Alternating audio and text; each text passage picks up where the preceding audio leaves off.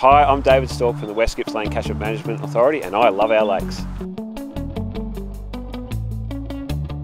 Well, the works that we'll be undertaking as part of the GLCC Love Our Lakes program, we will focus around obviously the Lake Wellington region, because that's the catchment area that we are responsible for. And we'll be looking at things like protecting wetlands down in the lower Latrobe and Thompson rivers, and restoring some fish habitat in the Avon River, trying to protect against some shoreline erosion along the Lake Wellington area.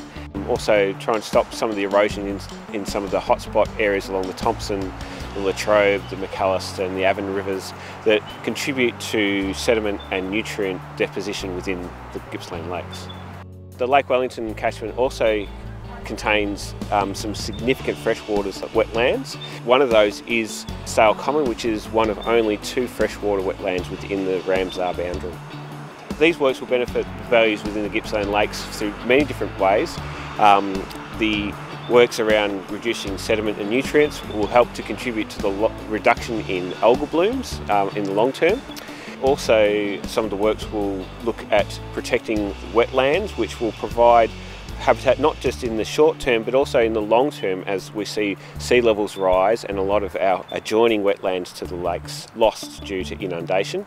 The increased fish habitat in things like the Avon will obviously provide more areas for fish to exist and will help to long term increase fish numbers. So if we can reduce some of the negative impacts that land use and channel changes have occurred over time, then that benefits all of the lakes.